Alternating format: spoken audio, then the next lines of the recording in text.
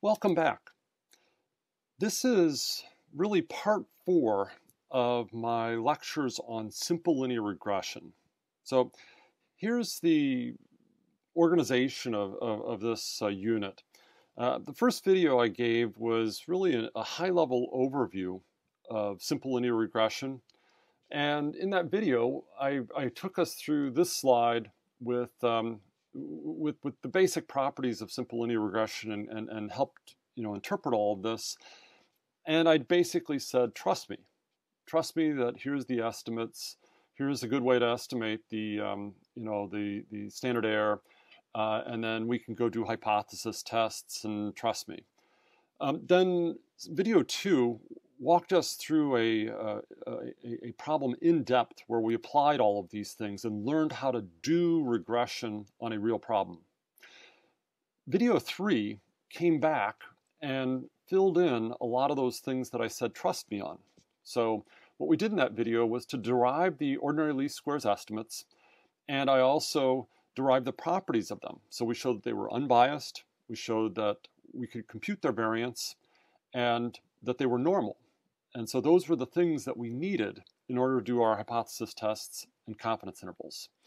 Well, there's a few things that I've left off from this from these two slides, and I said trust me on. The purpose of today's lecture is to fill in the rest of those gaps.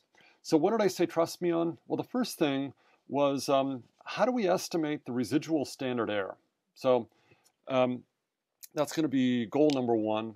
And so we're going to talk about how the estimator that I've shown here for the mean squared error, not for the square root of the mean squared error, which is actually what's on the slide, is an unbiased estimator of the error variance. Okay, so that's going to be thing 1 that we're going to talk about. The next thing we're going to do is talk about a very important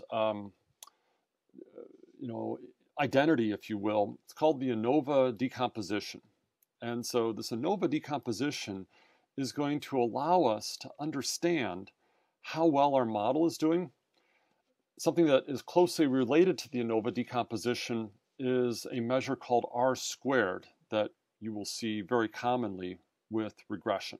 So we're going to talk about what is this R-squared, how do we interpret it, and the last thing that I'll just mention, so in my second video we went through this problem and I showed you how you could estimate regressions in R. You can think about yesterday we were talking about the coefficient box, so how do we know the standard errors? That's what we found yesterday. T-statistics and all that, the p-values and all that was dependent on the results that we had yesterday. We didn't really talk about the bottom part. So what's in the bottom part? Well, one is the residual standard error, so that's our sigma, R-squared, and then finally there is this f-test. So what is this f-test? And we're gonna cover that today. So these are our goals for this video. Well, let's go over to my document camera here, and let me just remind you of what our model is. So y is just some intercept, alpha is the true intercept, beta is the true slope, times x plus some errors. So here is my true regression line, and what I'm assuming when I generate the data, so when I generate the y's, what I'm doing is I'm taking some point on the line, so this is the point on the line, and then I'm adding some error to it according to a certain specification. The specification is these errors have normal distributions around the regression line. So the errors have mean 0, meaning these normal distributions are centered at the line. And then the variance of these errors is constant for all values of x. So it doesn't matter if my x is small or big. The dispersion around the line is constant. Finally, we assume that these errors are independent and normal. We really need the normality for doing hypothesis tests, unless you want to use the central limit theorem, in which case that also gets you there. But we don't really need normality to do OLS. So yesterday what I showed was the OLS estimates are, we can compute the slope as follows, and then the intercept is this, y bar minus b times x bar. And this is extremely important because it says the regression line passes through the point of means. So x bar, y bar is the point of means, and the regression line is going to pass through there. Well, let's talk a little bit about the ANOVA decomposition. I want to start with that. So I'm going to go draw myself a scatter plot with some real data. And so maybe this is my real data. And so I'm not going to go overboard with a lot of values, but clearly this follows a linear pattern. And I could go estimate the OLS regression line. So maybe that's the OLS regression line. Think of this as, y hat a plus b x. So this is not the true regression line. This is what I've estimated with my least squares. And the points on this line are called y hats. Now, the way we summarize the quality of this line, for starters, now there's a lot more to it than this. We're going to be talking about out-of-sample measures when you get to a more advanced regression class, but for starters, the way we summarize this fit is we're going to look at the objective function. So what was the objective function? Well, the objective function was this. SSE is equal to the sum of squared errors. So I equals 1 to n, y sub I minus y hat sub I. And so these sum of squared errors are indicated by the lengths of my blue lines squared. So think of this as, y1, this would be y hat 1. And I'm taking this minus this, which gives me the length, and squaring it. So that's the way to think about SSE. Well, we could have another model. So I want to talk about a specific set of hypotheses. So we could say this. Maybe my beta is equal to 0. And so this is no slope. Versus the alternative hypothesis, and we'll keep this in blue, my beta is not 0. Now, if the null hypothesis were true, if there were no slope, it turns out, so under the null, the OLS estimates would be A equal to X bar. Sorry, Y bar. Y bar. All right, so in essence, I would have this as my estimated model, where this is Y bar.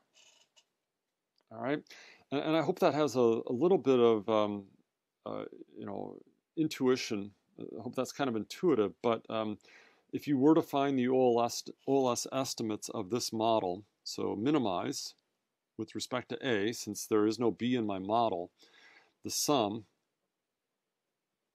of y sub I minus A squared, you're going to find that A is just the mean of Y.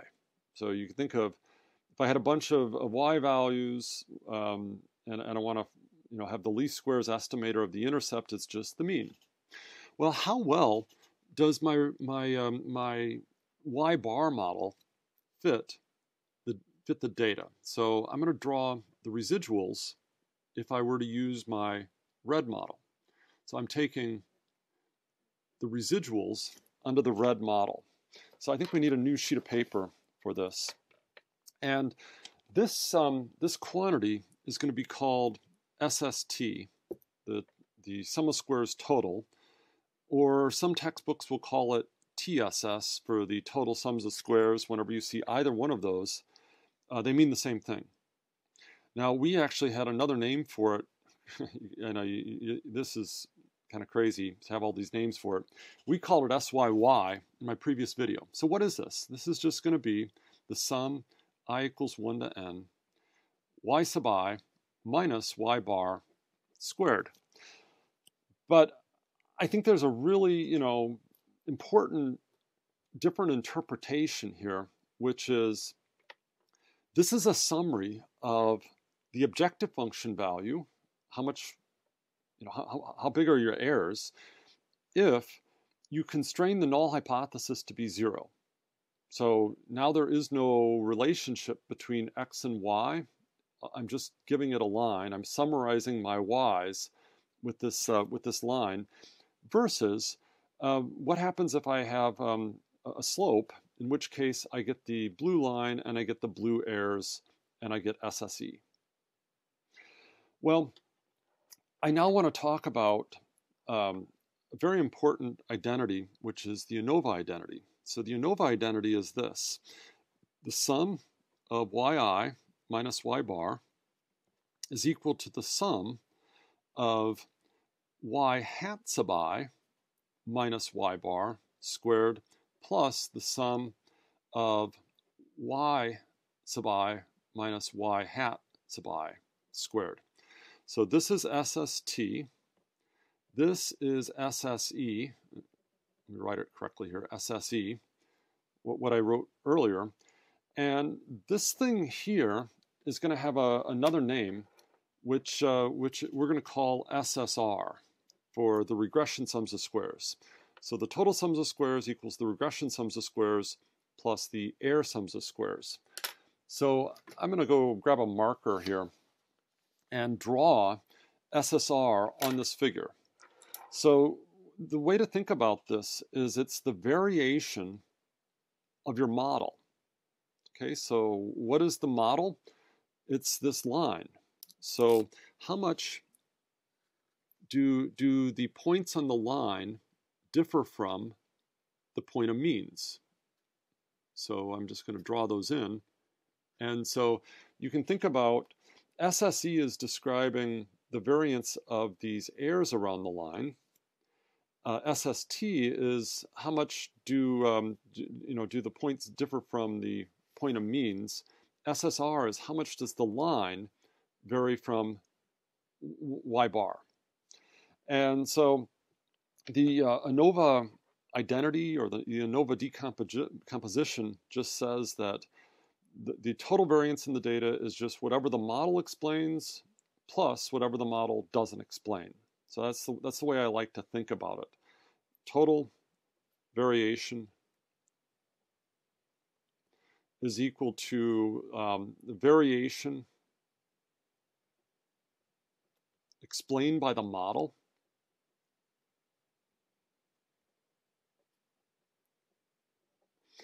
plus the variation unexplained by the model.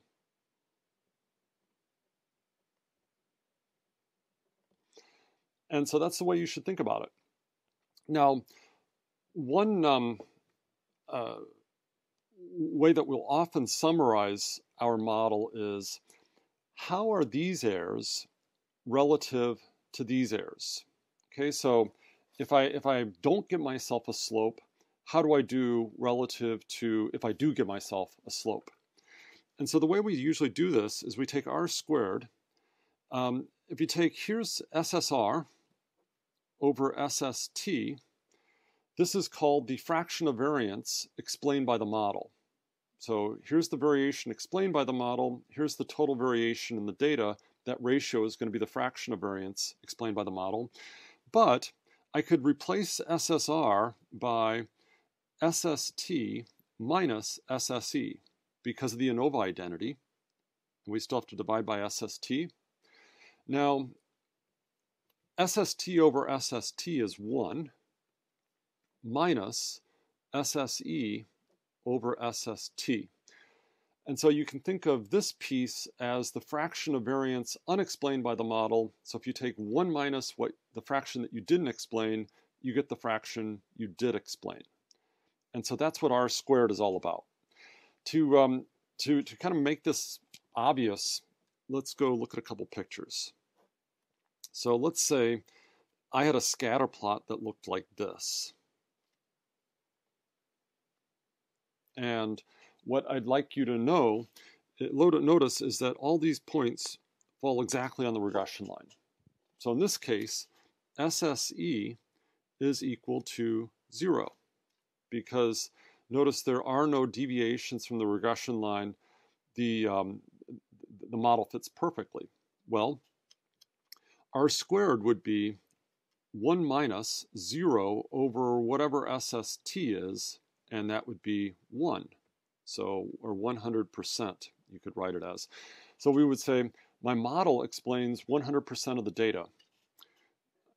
So that line, if I want to, explain the variation in y, all I need is the line, and I can explain everything. As opposed to a situation like this, where I'm trying to rig this, where there is no relationship. This would be the best fitting line, where SSE would be the same as SST. What would be the point of means? It would be this line right here. So they're the same. R-squared would be 1 minus SSE all over SST, which is 0%. So I'm not explaining anything. All right, so that's a simple interpretation of R-squared. Well, how do I get to a good estimator of my variance, of my the variance of these errors? So I'm not going to prove this. I'm just going to state a result, and the result is this. We could show that the expected value of taking SSE and dividing by n minus 2. So n minus 2 comes from the fact that I have two unknowns. I have an intercept and I have a slope that I'm estimating. This is exactly equal to sigma squared. So SSE over n minus 2 gives me an unbiased estimator of sigma squared. All of this information is commonly summarized in something called an ANOVA table. So let me write out what the ANOVA tables often look like. R doesn't quite give you an ANOVA table. Every other software package on the planet kind of gives you this table, so you should have seen it. And so the way an ANOVA table looks is this. You have the source, and so the source is either the model, the error, or the total. And you can think about having sums of squares here. So you have the SSR, SSE, and SST. So your model sums of squares plus your error equal the total. So with these ANOVA tables, we always add to get the bottom. Now, the next thing that you'll often see are the degrees of freedom. So we have 1 degree of freedom here. This has n minus 2 degrees of freedom. If we add 1 and n minus 2, we get n minus 1. Then what we get is another column called the mean squared. So the mean squared, sometimes this is written MSR for the mean squared regression, is SSR divided by 1.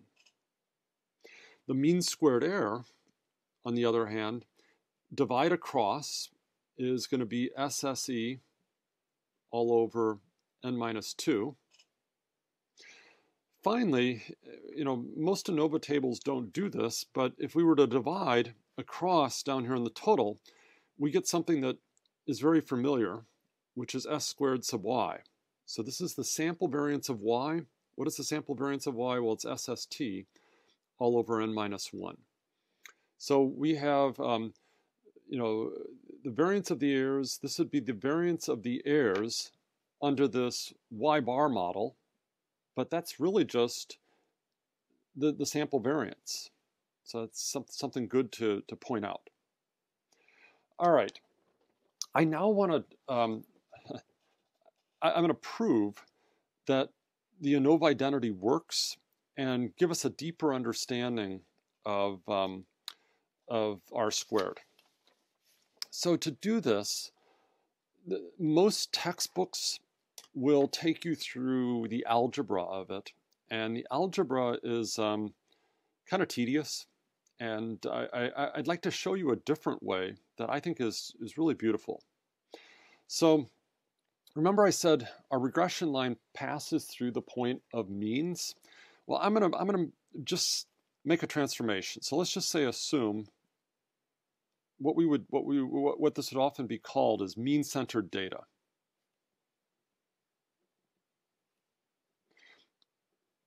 All right. So what this means is I'm going to take x sub I, and I'm going to replace my x sub I with x sub I minus the mean. So I'm going to center my x's. So now all of a sudden, any value that's above 0 would be above average. Any value that is negative would be below the average. And I'm going to do the exact same thing to my y's. So y sub I is going to take the value y sub I minus y bar. And so basically what I've done in a picture like this is I've translated my origin from here up to the middle of this diagram. So now this diagram is centered at the point of means. So this would be the mean of x's, this would be the mean of y, which clearly it is. And what you should note is that once you've done this, this implies that your a is equal to 0. All right, so why is that? Well, go back to this equation that we had for this. If the mean of these centered x's, so the mean of this is now going to be 0, the mean of this is going to be 0, a is going to be 0 minus whatever my slope is times 0. So my a will be 0. And we're just going to focus on the slope. All right, so with this transformation in mind, I want to draw a picture that describes what we're doing. So the way to think about this is, a better way to think about this is to think out in n space. So let's say that this is the point of means, or 0, 0. I'm going to have some vector x. So we're going to think about x as an n-dimensional vector. So if this helps, you can think about this as, well, x1 through xn. So now we're way off in n space. And likewise, I've got a y vector sitting out here somewhere. So this is my y vector. Now, let's think about y hat. What is y hat? Well, after I've centered things, I don't need to worry about the intercept.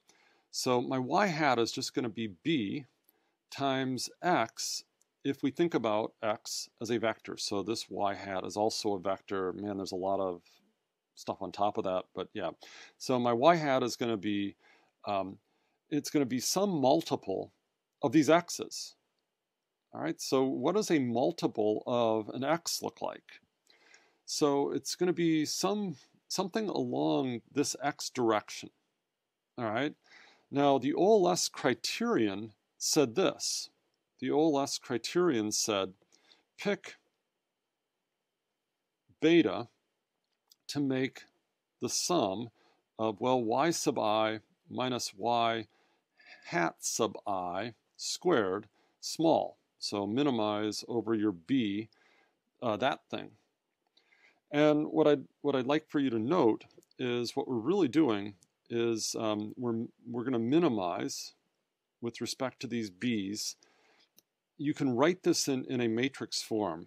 Y as a vector minus y hat as a vector transposed times y as a vector minus y hat as a vector.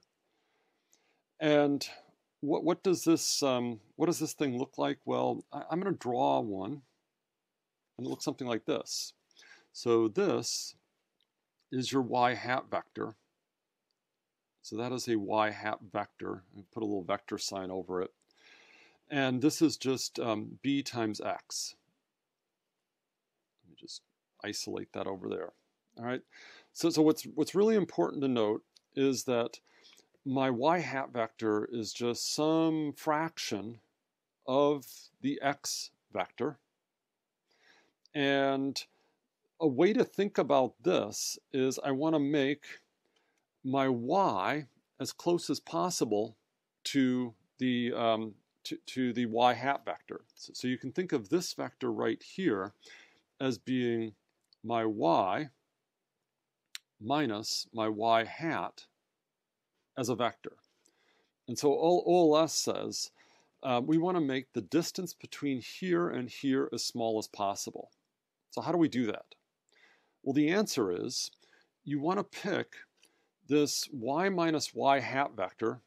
So this is, you can also think of this as your residual vector. So make it e hat squared, your predicted residual.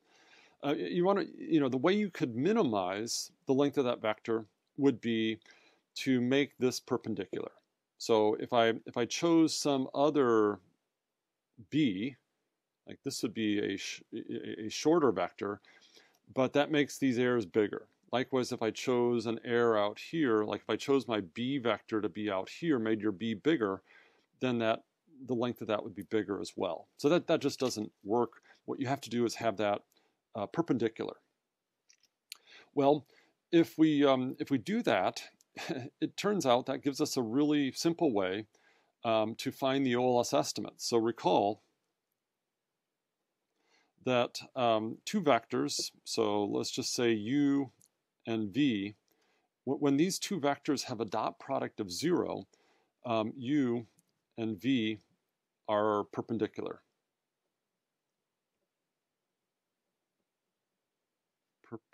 D-I-C-U-L-A-R, I think that's the way. All right, so if we wanted to derive our OLS estimates, here's a quick and very quick way to do this. All we'd have to do is say this. I want my x vector to be perpendicular to the error vector, and I'm done.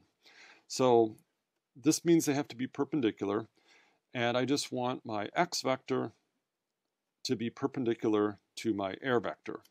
So I'm going to stop putting the arrows on. So we can easily solve this. This is going to be x transpose, and what is my error vector? Is just y minus y hat. And I'm going to go distribute this. So this is going to be x transpose y minus, let me rewrite y hat as, I sort of screwed this up. So let me try this again. This is going to be x transpose times y. What's beta hat? Well, it's just y hat is b times x. All right. Now we can do what I wanted to do. This would be y transpose times y minus b times x transpose x. We can go solve this for b, and we end up with, I'm going to move this over to the other side, divide by x transpose x. Well, this is going to be x transpose y over x transpose times x. So what is this? You can think of this as the sum of xi yi all over the sum of xi squared. And what did we find for our other OLS estimates? Well, we found the sum of xi times yi after we centered it, and remember we centered it here, divided by the sum of xi squared. And so we have the exact same estimates that we got, but I hope you agree that this is way easier than what we had yesterday. All right, well, I want to show you a few more things on this diagram. So what is SST after I've centered my vectors? So SST is just going to be the sum of yi squared. So what that really is saying is it's the length of this vector is the square root of SST. Now, what is this thing back here that I wrote? Well, this is the sum of squared errors, and so the length of this vector, so I'm just going to say the length is equal to the square root of SSE. And what is this? Well, this is going to be the square root of SSR. So what was SSR? It was really the sum of y hat minus y bar squared, but this thing is 0.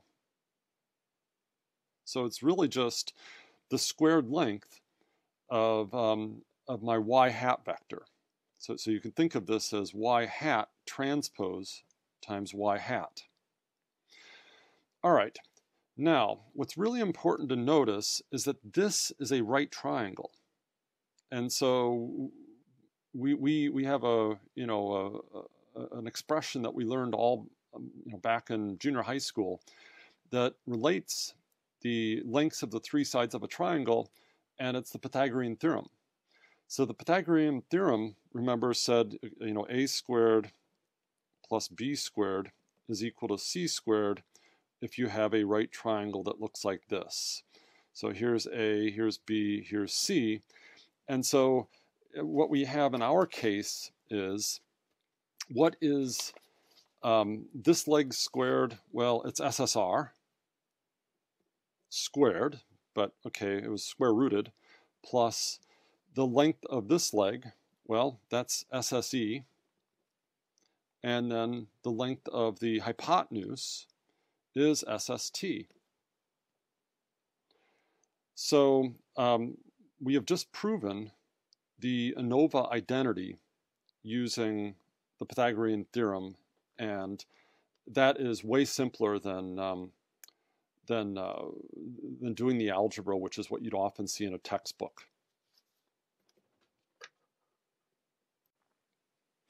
Okay, I want to make a couple more connections for us before I close this video.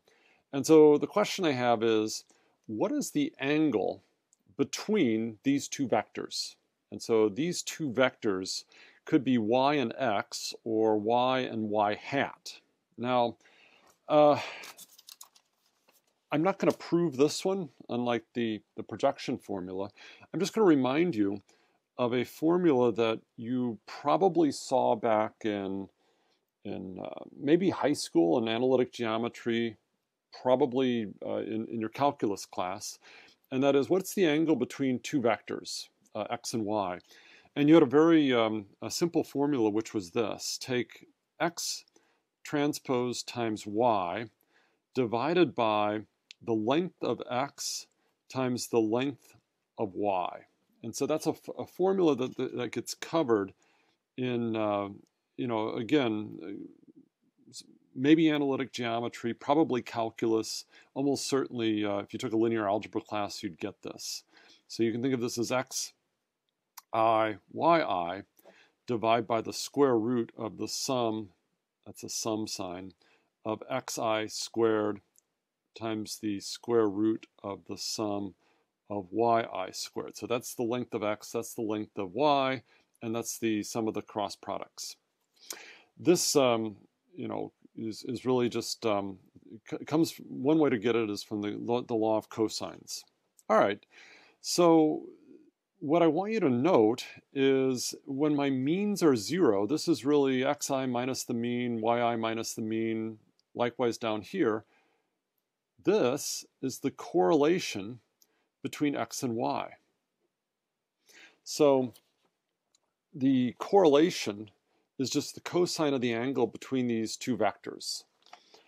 So a couple of things on that. If this were x and this were y, and they had a right angle, the cosine of a right angle is 0. So the correlation between two orthogonal vectors, so think of this as a vector and this is a vector. If I had this as my x vector and this is my y vector, so y sits in x, if you will, then the correlation between 0 degrees is equal to 1. So these would be perfectly correlated. If I had a situation like this, where this is my x vector and maybe this is my y vector, so that's my y vector, this would be the cosine of 180 degrees, which would be -1. All right, So that's kind of cool. Well, what's another way to write the cosine? So the cosine of an angle is simply the side adjacent over the hypotenuse, if you remember the definition. And I'm going to square both sides. So let's just square this side. We're going to square this side. And so what I'd like to point out is the cosine squared is going to be, the side adjacent is SSR, and the side hypotenuse is SST. Well, have we seen SSR over SST before? And the answer is yes, that's just R squared. So R squared is, the squared length of the y hat vector divided by the squared length of the hypotenuse vector. And so in my diagram here, my y hat was a positive fraction of this x vector, and that's why my sample correlation squared is exactly equal to R squared. The last thing that I want to do is to talk about the f-test. So what is this f-test? And the answer is, let's go back to our statement earlier where we have the null hypothesis is that our slope is 0 and the alternative is that the slope is non-zero. So this is the test that we're going to do when we do an f-test. Now in this unit on simple linear regression, this test is not that, the f-test I should say, is not that important because we've already done it upstairs as a t-test. In fact, you'll note the p-value for whether in this example adds equals 0 is identical to the p-value for the f-test. But when you get to your multiple linear regression class, this f-test is going to be very important because you're going to be doing all sorts of things that you can't do with these t-tests on the f distribution. So what is an f distribution? An f distribution involves two independent chi-square random variables with certain degrees of freedom. And then what we do is we take the chi-square random variable, divide by its degrees of freedom, and then divide all of that by the other chi-square random variable over its degrees of freedom. So I've written a clean copy of our ANOVA table. And so what we have is one chi-square random variable, which is SSR. So this is a squared normal thing. I have another chi-square random variable here, which is a sum of squared, normal things. And so these both have chi-square distributions. Here are their degrees of freedom. And when I get to this mean squared column, what did I do? Well, I divided the chi-square thing by its degrees of freedom. I divided the chi-square thing by its degrees of freedom. And so what I have here is exactly what I need to have one of these f-tests. Now, there's one detail that maybe you're worried about, which is they're supposed to be independent. How do I know that the model and the error is independent of one another? Well, the simplest way to see this is I'm going to just kind of mention that because these are orthogonal, they are independent of one another, and so that's a very simple justification for why how I can assume independence in that case. It's because of the orthogonality. So that follows very easily from this geometric diagram. It's substantially harder if you're not using the geometric figure. All right, so what we usually finish off our ANOVA table with is a column giving the f statistic. So what is f? F is just the mean square regression divided by the mean squared error. And what happens is when your model fits very well, this is big, mean squared error hopefully is pretty small, and f is very big. So you take a big thing, divide by a small thing, you get a big thing. If your model is very poor, then mean squared error is going to be not very good. So the variance of your model, remember that's your y hat vector. Well, I'm not going to try to sketch it here, but that would be very small, and this would be big, and f would be small. So this is going to be the distribution of f. We observe some f statistic. We find the area in the tail if we want to evaluate the p-value. So what's happening in the R output is we have an f statistic. So the f statistic here would be 130.6. My degrees of freedom are 1 and 38. So that's given in the R output over here. Why 38? Well, we had 40 observations, so 40 minus 2 is 38. And we just found the p-value. The p-value is the area in that tail, so 7 times 10 to the minus 14th. That's extremely small, so I would reject h naught. Which h naught? Well, h naught that my slope is equal to 0, and I would conclude that my slope is non-zero. So that's a fairly quick treatment of the f distribution. You're going to get way more of this in the multiple regression chapter, but I wanted to tell you what that line meant, and it ties very nicely with the other topics in this video. So let me just recap what we've done. So I've shown that, well, I didn't show this, but I stated that the mean squared error from this table is an unbiased estimator of the error variance, sigma squared. We've gone over the ANOVA decomposition. We've seen the interpretation of R-squared, the coefficient of multiple determination, and its relationship with the correlation coefficient, and how when we square a correlation coefficient, we get that R-squared.